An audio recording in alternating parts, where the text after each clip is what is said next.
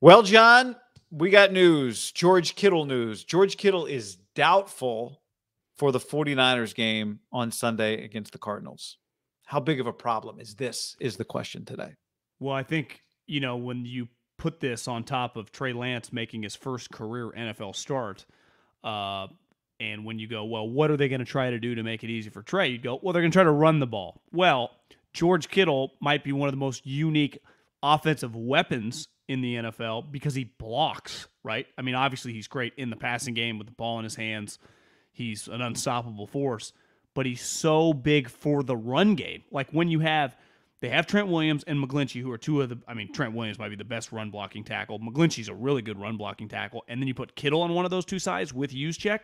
There's a reason the Niners have been so successful running the ball for years, and he's a huge part of it. So taking him out, more pressure on Trey Lance as a passer? Yeah. By the way, subscribe to this channel, like this video. We're presented by Tito's Handmade Vodka. Yep. Podcast below in the description. Subscribe to that as well. Tito's, presenting sponsor. Thank you, Tito's. You know what I think of listening to you talk is that Tom Brady. You remember that Tom Brady clip that went viral a few weeks ago about Tom saying the game is softer now. It should be the quarterback's responsibility to protect himself by aligning his blockers properly. Like, it's not just about the run game with George. It's about blocking a defense that has created, well, I think quarterbacks have 4 fumbles against them. One of them was kind of a weird fumble, but they have gotten after the quarterback and created fumbles. The Arizona defense. Okay. Yeah. They've created the 3rd most turnovers. I mentioned it in the Trey Lance video we did in the league. And now you've got good news, Elijah Mitchell and Trey Sermon, but John, those are both rookie running backs. Okay. So you got 2 rookie running backs. Running backs are a part of your protection packages. We know at right tackle, McGlinchey struggled with pass protection. And we know that at left tackle, Trent Williams is one of the best when healthy, but let's see how healthy he is. So I think that's, to me, Kittle and pass protection for however many throws you're going to make is critical. Kyle Juszczyk, I think, he's already a very important player. I think he even becomes more important just from a pass protection standpoint.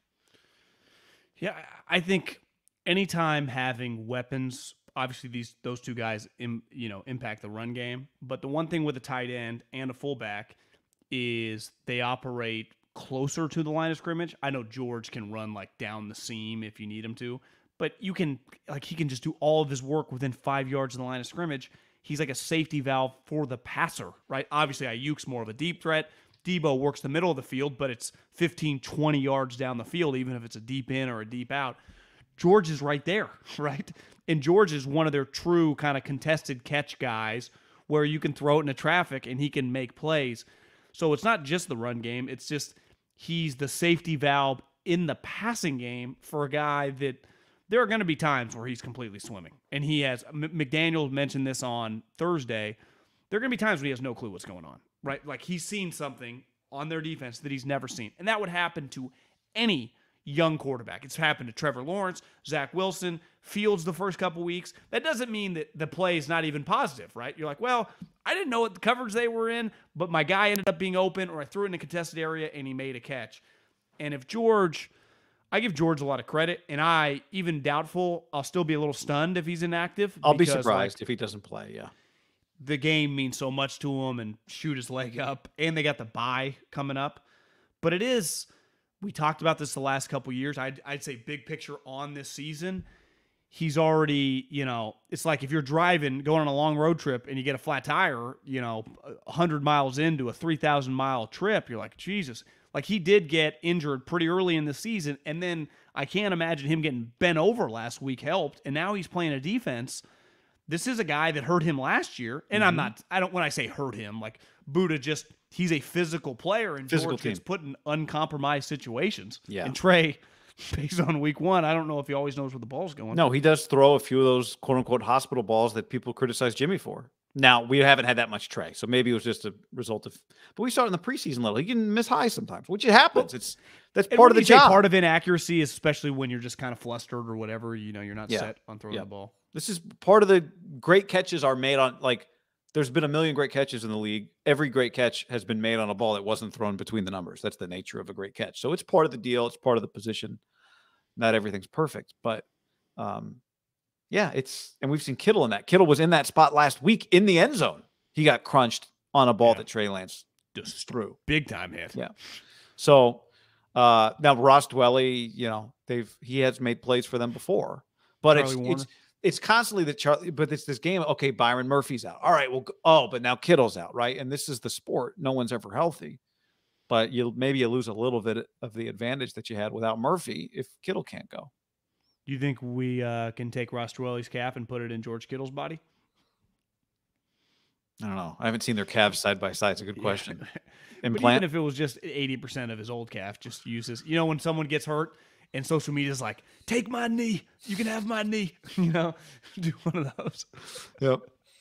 I don't think that's an option, unfortunately. I don't think the doctors have gotten there yet. No, I don't think they have either. But we'll see. I'm with you.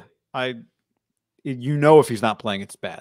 And the other part of this is even if you win we've seen now for a few years, it's like he plays in a way and he plays a position that's just going to wear your body down. You don't want to use that bullet up in the first month of the season. I think if you just ask every NFL GM and every NFL coach and probably the majority of NFL players, when would you choose to have your bye? Most would probably choose between week 7 and week 9, right? Somewhere in the middle spot. The Niners bye might be coming at a decent time just to get some of these guys healthy. Yeah. Or maybe in 5 more weeks we'll just be like, yeah, these guys were just always injured. Mm-hmm. Like one problem for George, and they were lucky, right? They used a 5th-round pick. He's a star. They didn't actually pay him that much money. He is such a good player, but he cannot just have I'm watching Kelsey and Waller. Now, granted, they are not asked to play in the trenches like George. That's just not their deal. But they are. It's just watching them week in, week out. They feel much more fresh than George. Like George feels like a defensive lineman. I think we've talked about this. Like the yak bros, part of that is you're just taking guys on all the time. Well, George does when he catches the ball. I know. But part of this, you're right, is just the nature of there are no plays off if you're George Kittle. Now, yes, when he catches the ball, he fights for every yard and he goes 1,000,000 miles an hour. But there's no plays off for him, given the nature of where he is on the field. Because if he's not catching, he's blocking. At his age, he was obviously a 5th-year senior in college. Now he's year 5 in the NFL. Like his style is a style. Like he's not, when George turned 30, he became a little more finesse in the open field, getting down. Like that's not no. He's wired like he's wired, which you'd say is one of his greatest strengths when he's healthy, because he's just like, you remember that game against the Saints? He caught a quick out route, threw 7 guys off, and went 40 yards down the sideline. Oh, yeah, you remember all the other games when 7 guys hit him, and by the end of the game, he could barely walk, which is commendable. This is the balance in football.